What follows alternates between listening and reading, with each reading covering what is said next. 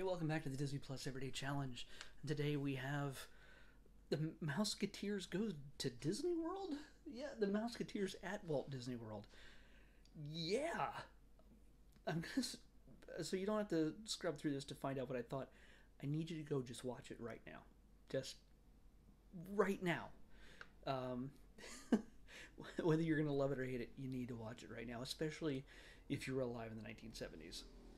If you weren't, well, that's fine, but you'll get an idea of what 70s television programming was like, along with commercials. Yes, this is one of those weird things. I don't know. I think I've heard other people talk about commercials being included in some of these things. Maybe it's just this thing, maybe it's other things, but for all I know, this Wonderful World of Disney episode uh, might be the only thing that includes commercials from the 1970s in this episode. So, yes, you might think, oh, I don't want to sit through 56 minutes of from 1977, by the way. This came out November 20th, 1977. Um, you may not want to go, well, that stinks. They have commercials included in this Disney Plus thing. It's advertising Coke and dog food and God knows what else. I don't want to sit through commercials. No, you do. Because these commercials are from the 70s. They're kind of freaking awesome because they don't make commercials like this anymore. There's your selling point. Whether you care about the Mouseketeers or not, or the Disco Mice, as these are called, they are called, I think, from my research. um, Watch this for the commercials.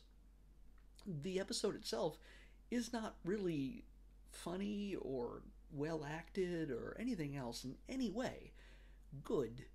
Um, it's silly, it's goofy, it's cute, but it's the commercials that maybe go, what? I need to. There's no way I'm stopping. There's no way, even if I did do that kind of thing, there's no way I'd hit pause and go, no, I'm not going to watch any more of this. I don't do that, but the commercials made me keep going. All right, I'm going to calm down. Just so you know, this is treated. This is pretty much a propaganda film for Walt Disney World. It's like, hey, here's some kids who happen to be Mouseketeers, and they have no parents except for Mr. Brown, played by Ronnie Shell. You might know him from. He's a face you'd recognize from the 60s and 70s in just a ton of things. He's also done a lot of voice acting work, including Jason from Battle of the Planets. There's an anime connection to this, which I did not expect. But Battle of the Planets, he's the voice of Jason. If you have no idea what I'm talking about, well, okay, it doesn't matter. But still, that's pretty impressive to me. I had no idea. It's kind of great. There's so many things I discovered about this through this show. All right. It's an episode of The Wonderful World of Disney. It's 56 minutes long. 1977. Stars Joanne Worley as a reporter from the Everglades magazine, which is impressive to some people apparently in this show. They're in Florida, so. But she plays a reporter who's looking to get some dirt on the Mouseketeers on a bunch of 12-year-olds. What? Why? Okay, Mr. Brown, he's the guy. He's Ronnie Shell. He is. By the way, Joanne Worley. You know that if you know that name, you know her from Laugh-In and Love American Style. It's stuff like that. I think he was on Love American Style for a little bit, but you'll mostly know Ronnie Shell also from Gomer Pyle, USMC. So anyway, for the kids, if there is there anybody under 40 watching this, you'll have no idea what I'm talking about. Anyway, it starts out with Mr. Brown, played by Ronnie Shell. Mr. Brown hoarding a dozen kids, honestly, who might be anywhere from 9 to 14, I guess. I don't know when you age out of the Mouseketeers. I knew the Annette Funicello era better than this. Maybe I saw this when it was on TV back when I was a kid. I have no idea. It was not special back then. It was Annette Funicello era, with, you know, it was all black and white and MICKEY, all that stuff. These kids are singing, like, dancing to disco tunes, and it's it's the Mouseketeers, the next generation, to me. I'm not really familiar with it at all. So anyway, Joanne Worley is following along with this group. She decides to embed herself with the Mouseketeers in order, like, it's like she's going to, like, to a war-torn country or something, and she's trying to get the dirt on whether the kids in the Mouseketeers like each other and whether they get along all the time. And if they don't, well, this is the biggest story ever. No, it's not. It's not the biggest story. You run in very small circles, or very unimportant circles. It's like the Weekly World News wouldn't even take this story. It'd be like, oh, okay, 12-year-olds don't get together. Big surprise. Okay. So anyway, it just shows the kids arriving in Disney World by monorail, and they're singing a song from a movie that Disney Plus will never put in its service. They're singing Zippity Doo Dah on the monorail from Song of the South. And yeah. And somehow, Mr. Brown's used to this, I guess. It's not driving him crazy. But the kids are in a good mood. They show up. Some of the girls like to play tennis, apparently. I don't know. They mess with their kids, so they mess around and they pull pranks on each other, and then they get angry at each other and they fight. They have two emotions. It's, you're a jerk, or we're the best of friends. That's about it. They don't waver anywhere in between, except for one girl who just sort of helps Mr. Brown trick them into liking each other again by pretending to be sick. I don't know. There's a lot of contrivances in 56 minutes, and to be clear, it's probably more like 46 minutes because, again, the commercials are in this. So anyway, I'm not spoiling anything in this thing. There's no real story. The kids have got to get on that stage, according to the boss, who just shows up at Fort Wilderness when they attempt to start camping. Even though they've had a hotel room, now they're at Fort Wilderness for some reason. You'd think the Mouseketeers would get like the high-level hotel experience, which it seemed like they did first when they checked in, and now they're camping. I don't know. But the boss, in a full suit, just starts walking through their campground and going, "You better get these kids on stage tomorrow." And like I don't know, like they screwed up all the time anyway. Like they're losers. I don't know. By the way, this is also a musical, so it's not musical. They sing songs. Like I said, they do Zippity Doo Dah. They do Whistle While You Work, while they set up the campsite from Snow White. While they're sitting around the campfire, one of the girls sings, named Lisa, played by Lisa Whelchel. Very young Lisa Whelchel, before she was on Facts of Life. Again, a fact only old people know. So, or care about. So you got them singing around the campfire, and okay.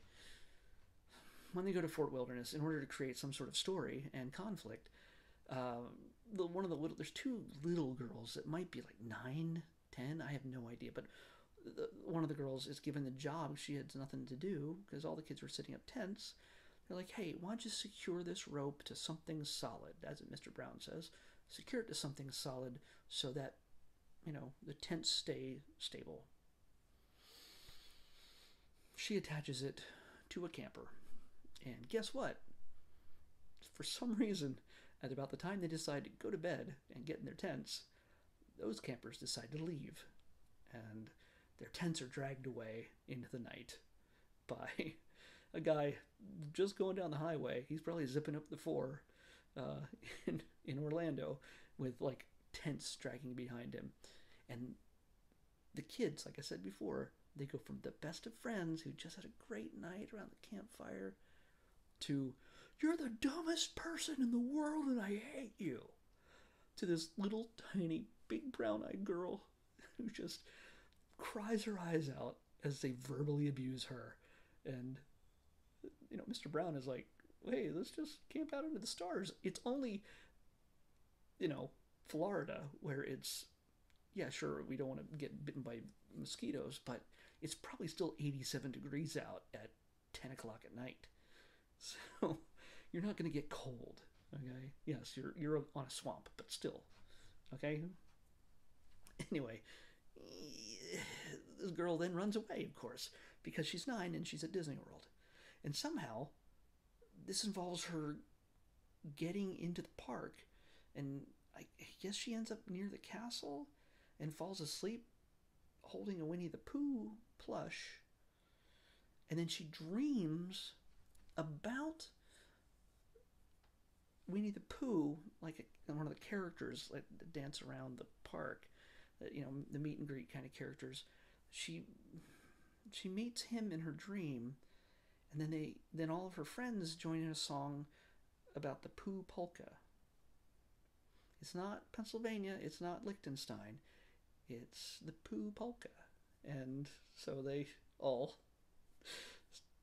in their lederhosen, dancing, kicking, singing the Pooh polka with Pooh around them, and everybody's happy. And of course, she wakes up to find the real Pooh character staring her in the face. She's not disturbed by this at all, and then she just, oh, hey, look, I have a friend. And as her real friends, the Mouseketeers, are hunting for her all over the park. How did she get in by her? She had a pass. Never mind. As she hears them calling for her, and she's like, don't tell them where I am. And she just runs off. And when the kids come up to Pooh, Pooh's got her back. He has no idea what they're talking about. Pooh, it's a 9-year-old girl who's lost, and she's run away. Help her, okay? It's just bizarre. Anyway, they all come together in the end, and they do a big song in front of the castle. The end. That's the show. There's no real story. Kids are playing pinball. There's a song about the river. They sing a song about the river wilderness thing. Yeah, I don't know. Whatever. The river. There's a river thing in Disney World in the 70s. I don't know if it's still there. And it's just repeated over and over for what seems like 5 minutes. Same footage also. They could have cut the song down by at least 4 minutes, and we would have gotten the point. Anyway, it's a very barely scripted show, and the highlight of it is the commercials. That's about it. It's let me make sure I didn't miss anything else.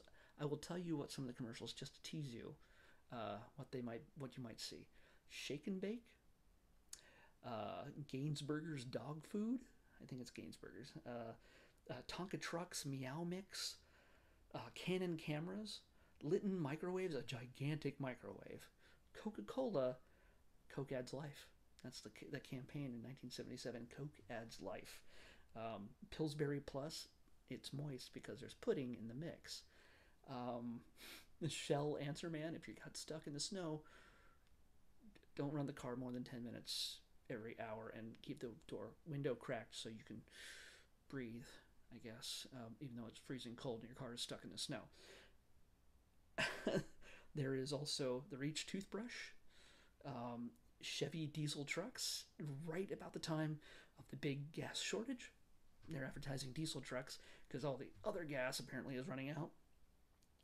And there's previews for upcoming episodes of Wonderful World of Disney, Run Cougar Run, and what we saw a few weeks ago, The Adventures of Bullwhip Griffin. So, yeah, there's a lot going on in this. It's an unremarkable story, but for nostalgia's purposes, this is awesome. This is just amazing. I highly recommend if you're missing the parks, and realize that those of you in Florida aren't missing the parks because your park isn't closed. Here in LA and Anaheim, Disneyland is still closed at this point of me recording this. If you miss seeing the parks and seeing people in them and not being socially distant or wearing masks, this might be for you. It's a nice little flashback. And you get the kids ride. Of course, they advertise some of the rides, the Sky thing and Space Mountain. They don't do a lot of the rides, but they mention a lot. They mention teacups and stuff like that. But yeah, it's surprisingly. Oh, they do Autopia. I don't know if it's called Autopia in Disney World, but they're driving the cars there too. So yeah. Oh, I can't forget this. When the kids are hunting for the little girl, I even forget her name. Apparently, in 1977, you can commandeer a speedboat no matter what age you are.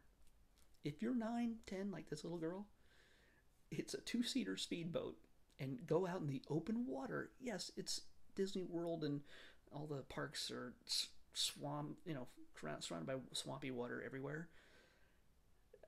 They didn't stunt double this at all. You're like, well, they must have gotten a small adult to play her part as she's taking off in a speedboat and being chased by other kids in speedboats. I'm not kidding when I say speedboat. This little girl, there's a great shot. The camera's following her, and she's making this hard turn, and she's heading right for the beach, and she beaches it, and she hops right out, and it's that girl. There's no switcheroo. There's no stunt man.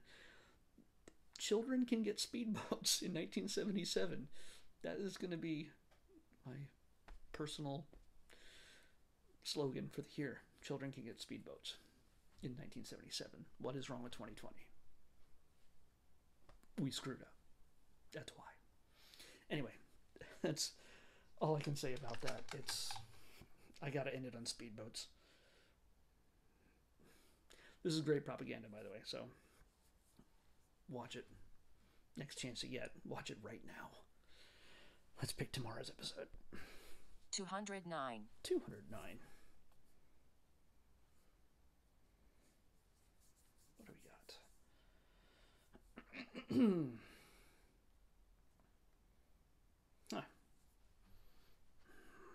I'm not sure. I think this might be a sports movie. It's a movie.